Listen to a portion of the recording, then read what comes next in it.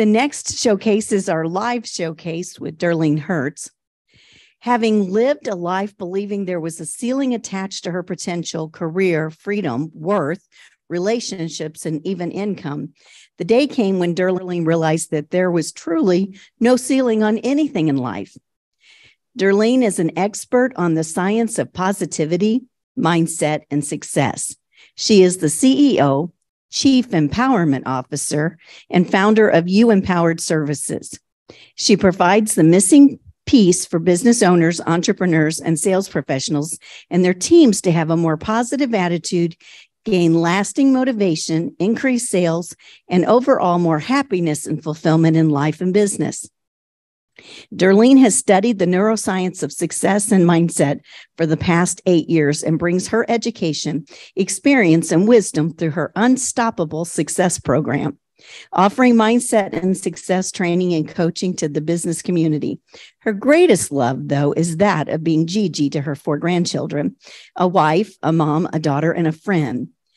Please welcome the one with the biggest smile in the room, Darlene Hirtz, to share with us the gain of pain. On Saturdays when I work, I listen to YouTube all day long of inspirational speakers and just people to power my creativity. And I was listening to a man named T.D. Banks one day. Big, burly preacher. He's got a voice as big as the sun. And he stopped short. He was a preacher. Well, he is a preacher turned businessman, very successful. And that's what he was talking about. And he was talking about how people look at him and go, I want your success. I want to be just like you. He said, but what they failed to see is when I had to pick apples off the trees to feed my kids, when I was using paper towels because we couldn't afford diapers. They liked this, but they didn't see all the failures along the way. And it really caught my attention because he was such a really good storyteller. And it was at a point where I was like, oh my gosh, what am I doing here? Is this all worth it? What do I need to do next? All the questions that we ask ourselves as business owners and entrepreneurs when we're in that, I'll just call it a funk. So today, what I want to share with you is about failing forward on your way to success, navigating the pain of gain. And that was one of the points that T.D. Banks kept making, was that for every pain, there is a gain if you so choose, because we all can agree that choice is a powerful thing. Suffering's optional. Fair? So this is where I see people that really come to my business, either training or coaching. 99% of the world live in a comfort zone. This is where they feel safe and they're in control. And I'm going to say feel safe in terms of they know what's going to happen. They're miserable. They complain. They have no hope, but they know the sun's going to come up tomorrow. So they're better off just staying right there, because the next thing that you get to go through is fear. And that's what holds us back from getting anywhere in life is fear. Fear of fill in the blank, being judged. Fear of falling on our face. Fear of we all have our own blank that we can fill in, and maybe several if you're like me. So what happens is we stay in this zone and we make excuses. Oh my gosh, inflation's here. Oh my gosh, they say the first 2 quarters are going to be a recession. I might as well close my shop. Instead of going through the fear zone so that you can get to the learning zone. When we get to the learning zone, we develop confidence. We really can focus on really acquiring new skills and increasing knowledge. You see, when our unconscious mind is shut down for fear, none of those things can happen because we're back to survival. We're willing to do anything we can to stay in this little circle because we just don't know what's on that other side. And then when we get through the learning zone, we get to the growth zone. And that's where all the glory is, right? That's where all the gold is. We're so open to finding our purpose, setting our goals, all the things that really create success in our life. In the military, they teach that when you are ready to give up, you are at 40% of your potential. 40%. because we stay in that comfort zone. So what does that mean? We have 60% of our potential just waiting to bust out of us. And yet we're really ready to put that closed sign up, right? 40%. So I want to talk about failing backwards versus failing forward. When we play the game of failing backwards, we're playing the blame game. It's the but. That was spot on. It negates what is the truth. Hitting the repeat button, what's the definition of insanity? Doing the same thing over and over again, expecting different results. Never going to get anywhere. Expecting to never fail again, otherwise known as the perfection clause, right? I'm never going to fail, or just the opposite, always expecting to fail, because we know what we say to ourselves becomes our reality, right? And I want to do a quick little demo on the power of that really quick, and I need a volunteer. Come on, Dale. It's always the tallest guy in the room.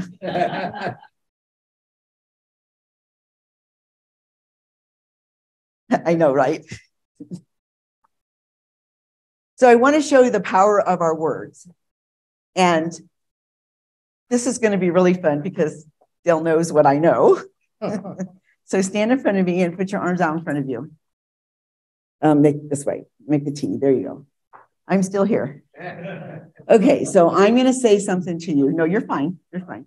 What I'm going to say to you, and I just want you to listen, okay? And the whole time I want you to keep your arms up, okay? You good? You ready? I'm weak. I'm weak. I'm weak. Come on, Dale. I'm weak. Get your arms up there. I'm weak. I'm weak. I'm weak. Okay, good. Now, I'm going to say, I'm strong. I'm strong. I'm strong. I'm strong. I'm strong. Do you see the difference? Were you putting all of yourself into that? Yes. Now, let's see what happens when he talks to himself like that. Okay? You ready? You go. I'm weak first. I'm weak. I'm weak. I'm weak. I'm weak. I'm weak. I'm weak. Good. Thank you. Ready? I'm strong. I'm strong. I'm strong. I'm strong. Strong. I'm strong. I'm strong. Excellent. Thank you. Let's give him a hand. That truly is the power of how and what we say to ourselves. We truly create as we speak. So when we're constantly telling ourselves, I'm going to fail, this is too hard, I can't do this, ta-da, that's what shows up in front of you. Accepting tradition blindly. If I've heard it once, I've heard it 1,000 times. It's the way we've always done it. And you're still getting the same results, right? When we accept tradition blindly, because it is what it is, we can never move forward. We're eventually going to fail backwards, right? What does universal law tell us? We're either moving forward or we're moving backwards. We're never standing still. Thinking I'm a failure, we talked about that, and then just quitting. To me, the only way you can possibly fail at anything is to call it quits. On the other side, when we take responsibility for what happened or what's happening in our business, in our lives, whatever, in our relationships, when we take responsibility, that is the first empowering thing that you can do. Find, even if you believe it's not your fault, okay? Take responsibility. Just one little thing that you could have done different. As simple as, we're expecting 4 to 6 inches of snow tomorrow. Today. When is that happening? Tomorrow. Because I don't have my Christmas shopping done. So tomorrow at 8 o'clock, 8 p.m., I can say, this isn't my fault. The snow came, right? And yet I'm standing before you a good 24 plus hours sooner saying, my Christmas shopping isn't done. I get to make a choice. That's the way it is in everything in life. Learning from our mistakes. Again, the only way we can possibly grow is the pain before the gain. Is that fair? We can only learn from mistakes. Knowing failure is part of the process. Once we accept that, And that is literally holding up the mirror again for myself when I got into this, is knowing that failure is going to happen, but it's only there for me to learn, readjust, maintain a positive attitude. That's so easy to type right there. And yet sometimes we go, ooh, right? But the thing is if you have those momentarily negative thoughts, have something in place, have someone in place where that's just something you're passing through. That is not someplace you're ready to stay stuck in. Challenging outdated assumptions. That speaks for itself. And I'm just going to stop there. Taking risks and persevering. That's the difference. Do you see the difference, obviously, about moving backwards or forward when it comes to failing? I just want to share this with you because it's not a really good picture, but it'll make my point. This is a normal brain on your left-hand side. That's like a normal brain. On the right is what they call a complaining brain, okay? And as you can see, all the lack of space in areas. Now, I'm not a neuroscientist that I can explain the science to you about this, but what I do know is what you feed grows, literally. The more you complain, the less space your brain has to operate. And that stands true for all the things. What you feed grows, what you starve dies. When you feed negativity, it grows. When you surround yourself with people who are not building you up, these sorts of things happen. And all of that begins with our mind. And I talk about the conscious mind and the unconscious mind. So in our conscious mind, that's 10% of who we are. And yet our conscious mind is arrogant enough to believe that it's running our whole life, when in fact, it's our unconscious mind. Because not only is that where our heart is pumping, our blood is flowing, our muscles are working, all of that going on, that's also where your habits, your behaviors, your emotions, all of those are stored, starting from the time that you're born. And then what happens?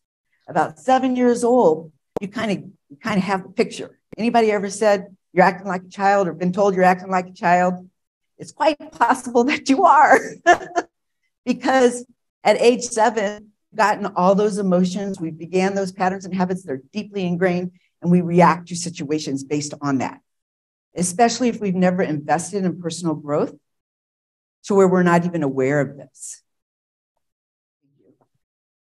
Okay, 3 stages to learning. This actually is like my self-forgiveness clause in my business growth.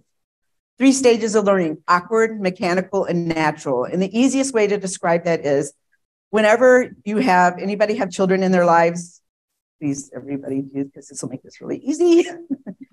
So whenever they start to walk, they're very awkward, right? They're very awkward. They're unstable. We don't even know if they stand up the first time. What's the first thing they do is fall.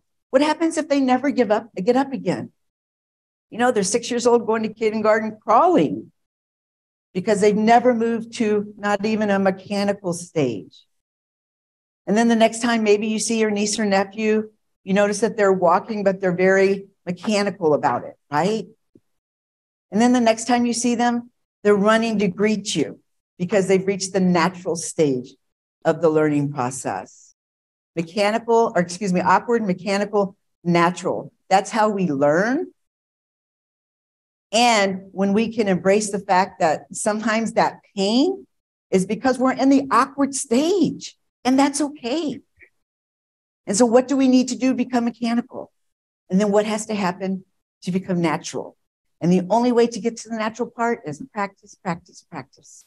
And you can't get to the natural part without the awkward and the mechanical stage. So leaving you with fail is first attempt in learning. Fair? First attempt in learning. What a grace. So look at the word fail like that. And there is no failure. There is only feedback, unless you make the choice to quit. And then that's a whole different story. You can have results or you can have excuses. You cannot have both. And that's it.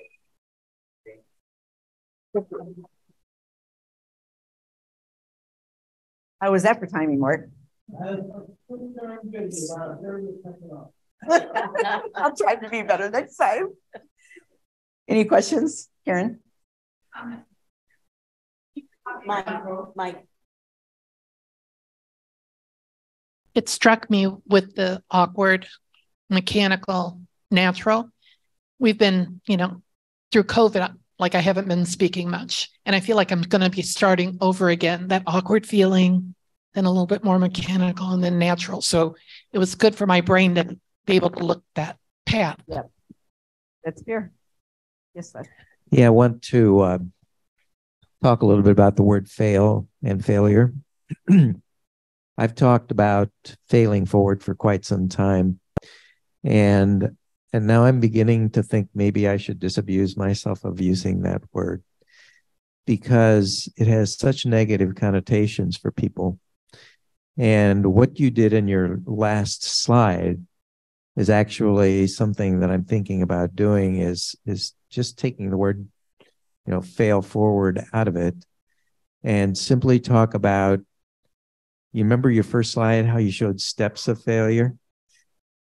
They're stepping stones to success, not failures to success. Sure. And I don't know what your thoughts are about perhaps changing that kind of language. Yeah, I think that you make an excellent point. And I guess probably, again, it's kind of the intention because I was so focused on failure today. Stepping stones to success is a really great opportunity to promote a different way of looking at it. Definitely. Thank you for that. Anybody else? Thank you very much.